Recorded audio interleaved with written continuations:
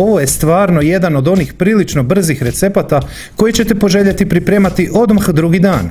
Eto, toliko je ukusna, a od normalnih i svakidašnjih sastojaka koje imate kod kuće. Zaista sam prezadovoljan kako sam dobro osmislio recept. Tjestenina se može pripremati bez mesa ili sa mesom. Oboje je fantastičnog okusa, a ja ću u video receptu pokazati točan način pripreme jedne i druge verzije, pa odlučite sami. 500 g šparoga, presavinuti sve dok ne pukne.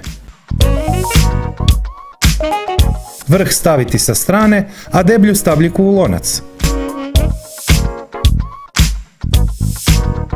Pola litre vode.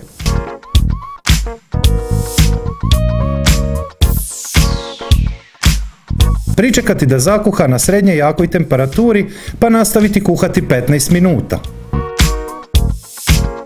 Ugasiti.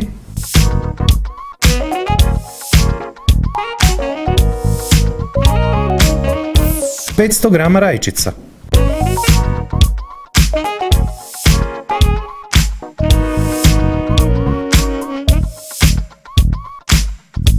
Ponovo uključiti i podesiti srednje jaku temperaturu.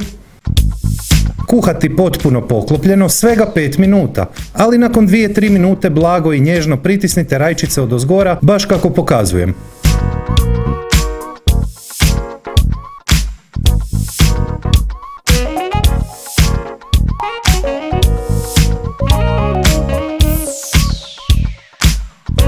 Odlična opcija, naravno ako imate, pola male žličice sušenog bosiljka. Može i svježi, dapače, ali biti će ukusno i bez njega, pa budite bez brige. 10 g šećera i ne, molim vas, nemojte preskočiti šećer. Po želji malo papra.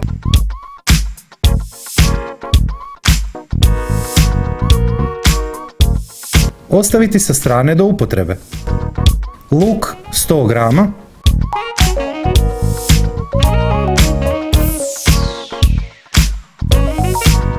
Svježa slatka rog paprika, može i babura. 2 češnja češnjaka.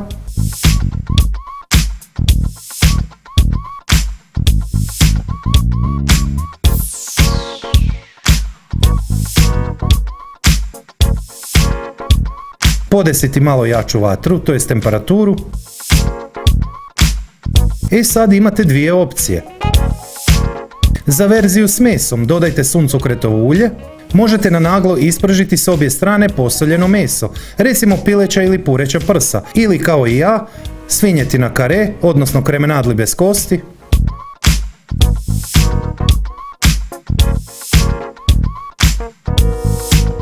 Ako ćete se odlučiti na pripremu bez mesa, koja je izuzetno ukusna,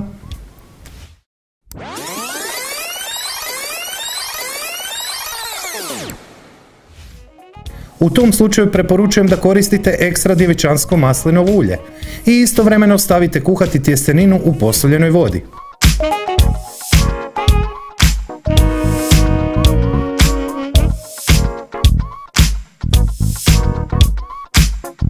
Za verziju s mesom je recept isti, samo stavljate kuhati tjesteninu nakon što ispržite meso.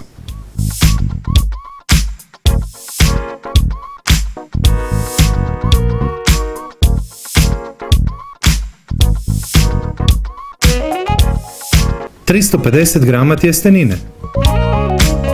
Skuhati baš al dente, a to je minutu dvije kraće nego je proizvođač istaknuo na pakiranju. Istovremeno pirjati, to jest dinstati povrće 5-6 minuta.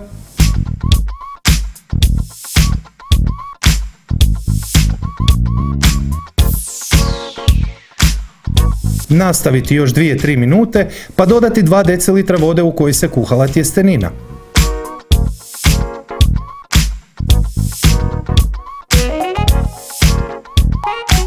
I procijediti.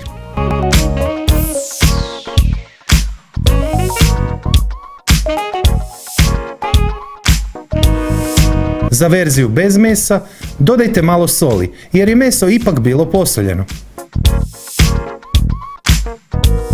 Završiti tjesteninu u ovom prefinom umaku konstantno miješajući naredne 2 minute.